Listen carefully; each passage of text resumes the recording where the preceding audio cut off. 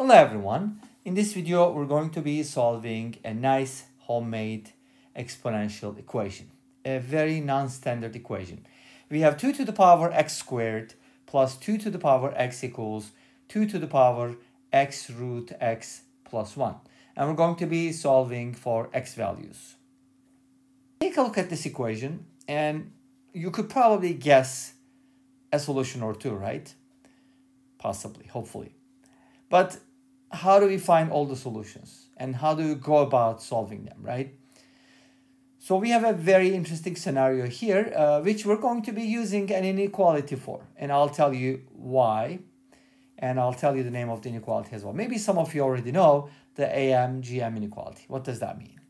If A and B are non-negative numbers, then their arithmetic mean, which is their average, is greater than or equal to their geometric mean. Of course, this is not just true for two numbers that are non-negative, but also for any number of numbers. But in the case of two numbers, it's fairly easy to prove, because if you think about it, this will give you a plus b over 2 minus root ab if you put everything on the left-hand side. And this will just become root a minus root b squared divided by 2, which is obviously never negative. Of course, a and b have to be non-negative in order for this to be well-defined. So we have that requirement, but square root of x already takes care of that, because if square root of x is well-defined, that means x is greater than or equal to 0. Make sense? Okay, cool. So, and what happens when do we have an equality? Because this is a non-strict inequality. Well, when a and b are equal, of course that's the case, then their arithmetic mean is the same as their geometric mean. Obviously, that's clearly obvious, right? Hopefully. So, how do we use the AM-GM inequality? This is what it's called, AM-GM, AM for arithmetic mean and GM for geometric mean. So here's how we can start. Focus on the exponents first, okay? We have x squared and x. So if we apply it, we know that they're both non-negative. If we apply those numbers to our inequality, then we should be getting something like this, right? And x squared plus x divided by 2, and this is equal to square root of x cubed. Again, that's a non-negative quantity because x is non-negative. If you multiply both sides by 2 and write the result, you can write this basically as x squared plus x is greater than or equal to 2 times the square root of x cubed. And notice that square root of x cubed can be written as square root of x squared times x, which can be written as x times the square root of x. Make sense? So we can write this as 2x root x.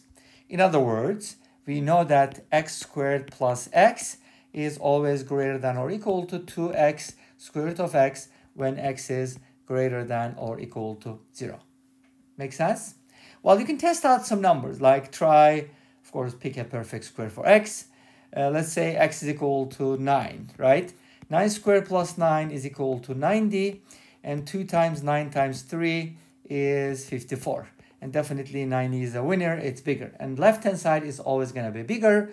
But when is that an equality? We already talked about it, but I don't want to apply it to this case yet, because we're going to do that at the very end. Make sense? Okay. So far, this is what we have. But notice that we have 2 to the power something. So we have an exponential equation, right? So how do we go from this to the exponentials? Easy. We're going to go ahead and just raise 2 to the power both sides. I want to say raise both sides to the power something, but that's not the case. These are going to be the exponents. So if this is true, then isn't it true that 2 to the power x squared plus x is greater than or equal to 2 to the power 2x square root of x? Isn't that right? Okay, that's a good question, right? Well, it directly implies, because think about it. You use a higher power, you get a higher result, right? Exactly, because the base is constant in this case. Okay, let's save this for now, because this doesn't give us the solution. Notice that in our original problem, we have the sum of these two powers, but here they're combined.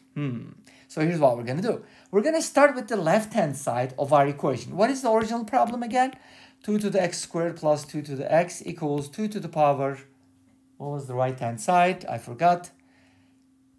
X root x plus 1. Okay. We're close, but we don't have the exact same thing, right? How do we go from this to that, or from that to this? Something like that. Okay, here's what we can do. We can start with the left-hand side, which is 2 to the power x squared plus 2 to the power x, and apply the AM-GM inequality one more time. This is what makes this problem more fun. Of course, it's homemade, so that's also more fun. The fact that we use AM-GM twice. Okay, anyways, so here's how we can use it. The arithmetic mean of these two quantities is going to be greater than or equal to their geometric mean, which is square root of 2 to the x squared times 2 to the x. This is how we can bring these two together, because notice that you do have a product here, but here you have a sum. So that's the relationship between these two things. Make sense? Let's go to multiply both sides by 2. We're going to do something fun. 2 to the x squared plus 2 to the x is going to be greater than or equal to 2 times the square root of 2 to the x squared times 2 to the x, which definitely can be written as 2 to the x squared plus x. Now I can add the exponents because they're being multiplied. And guess what? This is the perfect time to use this.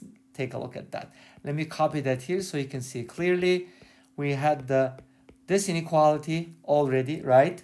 So now we can go ahead and use that inequality right here. How? We can go ahead and say that, okay, since we have this expression right here, since this is greater than or equal to that, we can square root both sides. Then its square root is going to be greater than or equal to the square root of this, which actually cuts the power in half. So now we can say that the square root of 2 to the power x squared plus x is greater than or equal to 2 to the power x root x. Notice what we have here. And then we can kind of use it here. If you multiply both sides by 2, this is what you're going to get. 2 times here and 2 times here. You're going to realize that, okay, 2 to the power, or 2 times 2 to the power x squared plus x under the radical is greater or equal to 2 times 2 to the power x root x, according to what we have. And we have the other side of the inequality, so we can kind of add that here. So this comes from here, and this is the same thing, and this comes from here. Make sense? I hope it does. Now, here's what I have. This is greater or equal to that. From transitive property, we can safely say that, hey, this is force power, so we get 2 to the power x root x plus 1. And this is the exact equation that we had. Well, wait a minute. You said an equation or an inequality? Well, the original problem is asking for an, by the way, I think I just messed up. Sorry. It's supposed to be, oops. Okay. So I had this inequality, and then I will write this as a sum, of course. 2 to the power x squared plus 2 to the power x. As a result, this will be greater than that. So now, and this should be changed as well because it's incorrect, right? Like this. Okay, cool. And then this is exactly the same equation that we had. But what does that mean? All of this means that initially these two quantities were equal in order for this to happen, because you can only have an equality if these two quantities are equal. And when these two quantities are equal, that means x squared equals x, and that means x is 0 or x is 1. Which brings us to all the solutions, because there can be no other solutions, right? AM-GM inequality guarantees the solutions. And here you can see, I don't know if you can see the 0, but the intersection point at 1 is clearly visible. And this brings us to the end of this video. Thank you for watching. I hope you enjoyed it. Please let me know. Don't forget to comment, like, and subscribe. I'll see you next time with another video. Until then, be safe, take care, and bye-bye.